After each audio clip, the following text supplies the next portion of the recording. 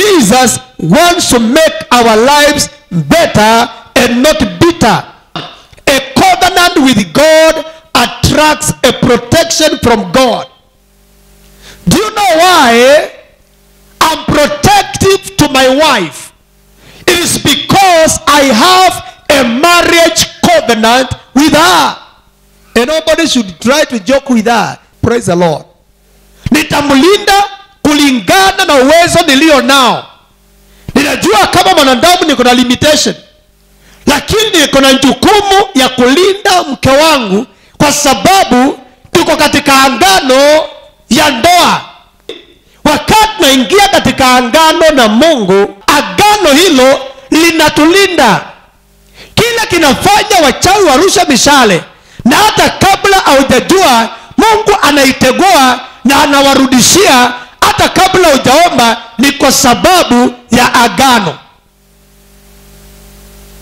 Kila kinafanya Wakristo wengi waendelee kuomba na mapepo yanawapiga ovyo ovyo, mishale inarushwa na inaendelea kuwakamata, ni kwa sababu ya kukosa agano.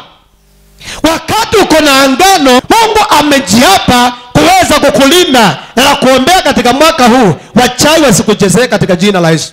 Watapigana na wewe. There is no backing of God, there is no guarantee of victory. There is no backing of God, there is no guarantee of victory. There is no backing of God, there is no guarantee of victory. God. Proverbs 10 verse 22. The blessing of the Lord maketh rich, it endeth no sorrow. Unaweza ukafanikiwa huko nje kwa bidii zako, but that one does not guarantee a sorrow-free life. What guarantees a sorrow-free life is a covenant with God. Praise the Lord. Hiyo covenant umeingia na Mungu ndio inasababishanga Mungu akupatie mali na pia aondoe sorrow. Tunaelewa ya kwamba watu wengi leo wako na pesa, lakini wengi walio na pesa nyumba zao ni chemist. Zimejaa madawa. Kakitu kadogo wamekula poison. Yaani unasikia food poisoning. Unajua mimi nashangaanga watu wengi hawana pesa, usikiangi mambo ya food poisoning. Lakini tajiri unaona hata amefika mahali akienda kwa vyama ama akienda kwa vitu huwa akula ovyo ovyo. Yaani unaona ya kwamba wakati ambapo amepata hii pesa imekuwa issue. Wakati ambapo Mungu amekubariki kupitia angano, mali yako utaikula kwa amani. Sema amen. In every step of your life, make sure that you obey God. Maana hiyo chochote ambacho utaccumulate ukiwa unamtii Mungu, the remainder God protects it. Kitabu cha Genesis chapter 12 verses 1. Mungu anaongea na Abraham, toka katikati ya watu wako, katika nchi yako, nami nitakupatia nchi nyingine. Mungu amemwambia nitalaani atakaye kulaani, akichagua ni gani mzuri na match kabisa. Siku ile ulikuwa unaamuka tu unachukua rinda unaweka hii inaweka, una eyelashes, una kucha za kuongeza, ulikuwa una keep time. Praise the Lord. Kwa siku hiyo tu ulikuwa unachukua kama unakale kama rashka waria, unachukua mara moja unakashika hivyo ukiendanga unakarusha hapo kwa meza, hata uangalie pale kameanguka. Praise the Lord. Lakini wakati pesa inaingia, manukato ya bei, nguo za bei, viatu za bei, umejua kumatch, unachelewa, unasahau ya kwamba hata hizo vitu unajipaka ni mali ya Mungu. Praise the Lord. So Mungu anasema kwamba once he blesses you as a result of a covenant, he will protect you, and whoever shall rise against you to destroy you, the Lord will tell them, stop, don't destroy them, for a blessing is. Praise the Lord. As a result of the covenant, the blessing preserves your life. The examples of people who were protected by a covenant. Genesis chapter 8 verses 20. And Noah builded an altar unto the Lord, and took of every clean beast vow and offered burnt offerings on the altar. And the Lord smelled a sweet savor, and the Lord said in his heart, I will not again curse the ground anymore for man's sake. For the imagination of man's heart is evil from his youth. Neither will I again smite anymore everything living as I have done. While the earth remaineth, seed time and harvest, and cold and heat, and summer and winter, and day and night shall not cease. Chapter 9, verses 1.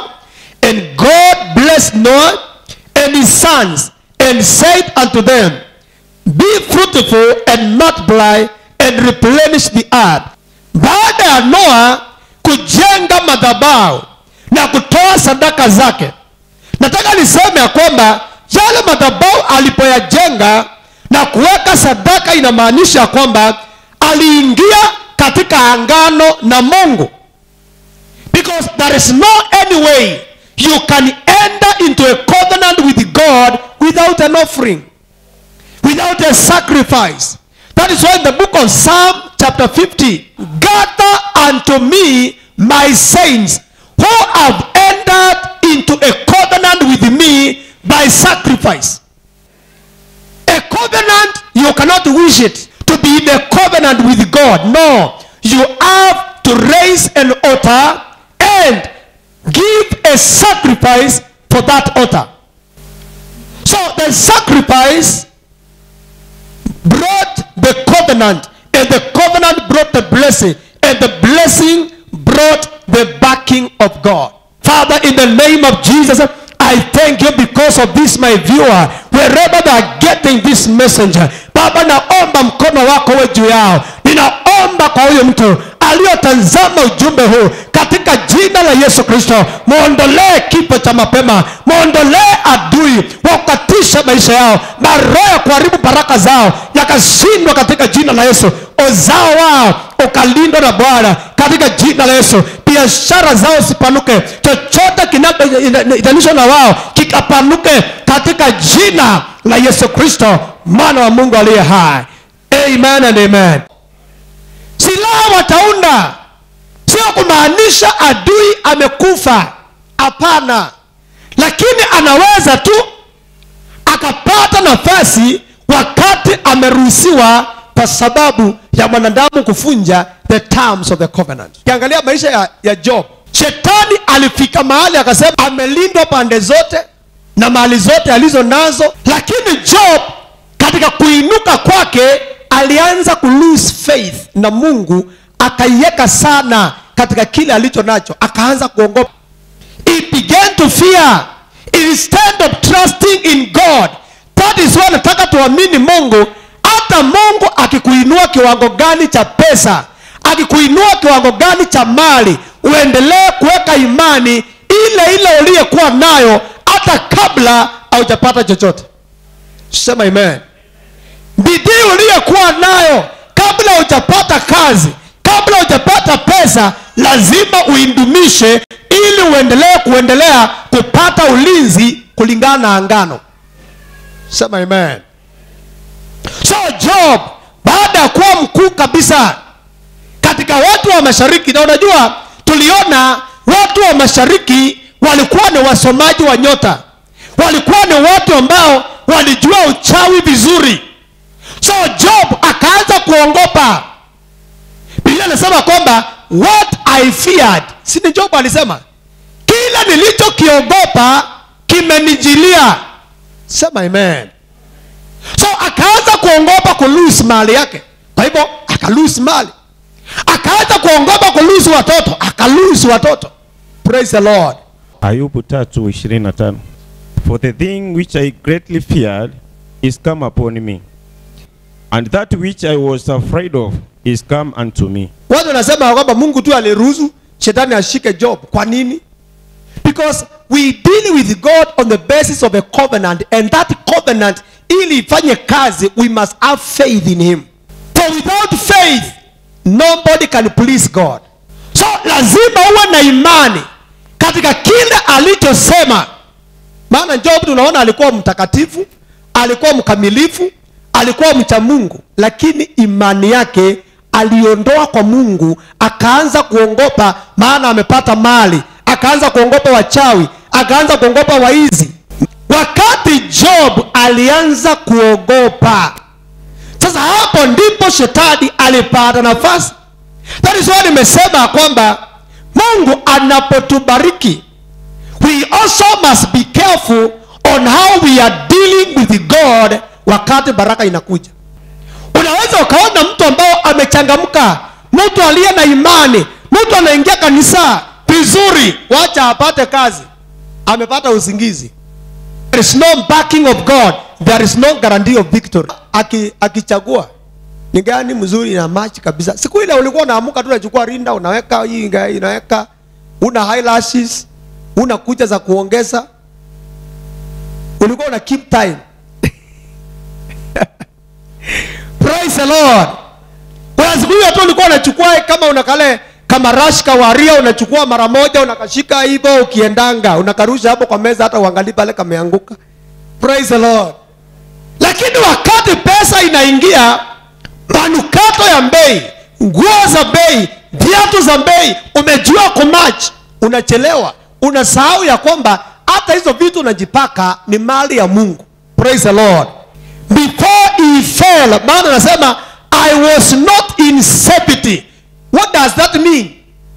That is past tense. Asemi I'm not in safety. Anasema I was not. Praise the Lord. Sikuwa na raha, sikuwa na usalama, nilikuwa naongopa vitu, na aliongopa zote zilimjilia. So fear will cost you a lot. Ni vizuri wakati unaingia katika angano na Mungu, the moment it begins to leap to your life, lazima ukuwe very very careful. So Jacob kwenye kitabu cha Genesis chapter 31 verse 24, God is telling Laban, you don't want me to touch you, don't touch Jacob. Kama hutaki nikunguze, usimunguze Yakobo, wala usiseme neno lolote zuri au mbaya. And God came to Laban the Syrian in a dream by night, and said unto him, take heed that thou speak not to Jacob either good or bad. Praise the Lord. Yani wakati Laban amepanga kubomoa Yakobo, Mungu anamtokea usiku na anamwambia usiongee na Yakobo neno nzuri au mbaya, wala usimguze. Kumaanisha kwamba ukiwa na angano na Mungu, Mungu hata uongea na kuonya maadui zako katika ndoto. Praise the Lord. Ninakuombea siku ya leo, maadui zako Mungu aongee na wao katika ndoto. Wale wamepanga kuja kukoroga, Mungu awaambie don't touch my anointed one. Sema amen. Sema amen. So when you walk in covenant, God appears to people, and in this case your enemies in their dreams, on your behalf. By covenant, you are not available for any witch.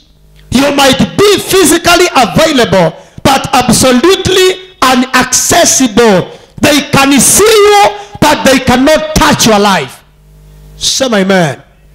Yani physically wanakuona, but practically they cannot access your life. Genesis 35 verses 5.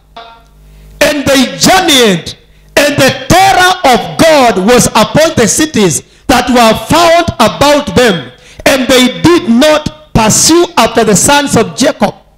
Wakati Jacob ametoka kwa Laban, Biblia inasema wakapitia katika minji, wakaenda safari, na hofu ya Mungu ilikuwa juu ya kila mahali walipopitia, na hakuna mtu aliwafuatilia wana wa Yakobo. Na hivyo nimesema mara nyingi ya kwamba when you enter into a covenant, you do not only secure your destiny, you secure your destiny and the destiny of your offsprings. Praise the Lord. Yani unasaidia wewe na unasaidia watoto wako na wajukuu wako makabila ya watu yanakuja huko nyuma yako. Praise the Lord. So unapoingia angano, usiingie kama mtu selfish. Unajua mimi nimeona wakulima wakati mwingine wanapandanga miti yenye hata hawatawahi kula.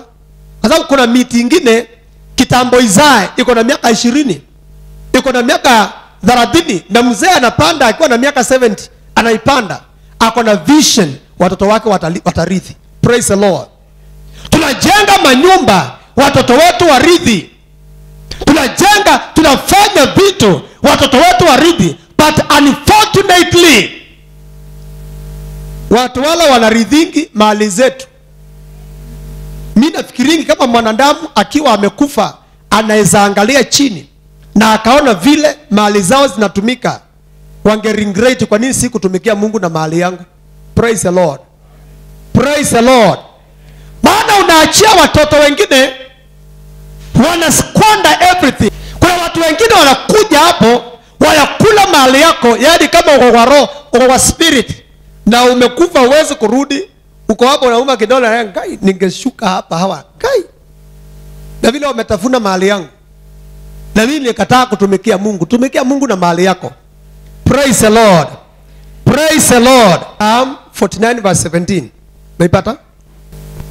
Zaburi 49 mstari wa 17. Maana atakapokufa hatachukua chochote. Maana atakapokufa hatachukua chochote. Utukufu wake hautashuka ukimfuata. Hautashuka ukimfuata. Lakini unaona kwamba mtu anapokufa mali zako hazitakufuata na hautaenda na chochote.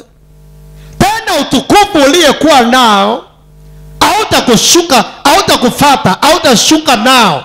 Kutoka mlango wa 2 23 hadi 25.